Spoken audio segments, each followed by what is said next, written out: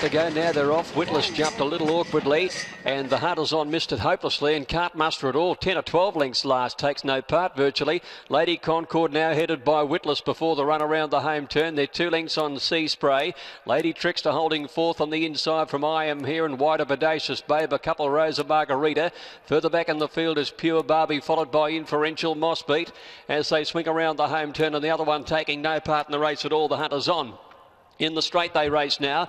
Lady Concord being joined by Witless, 2 lengths to 8 to Lady Trickster, and then Sea Spray starting to wind up from Rosa Margarita and I Am Here on the outside.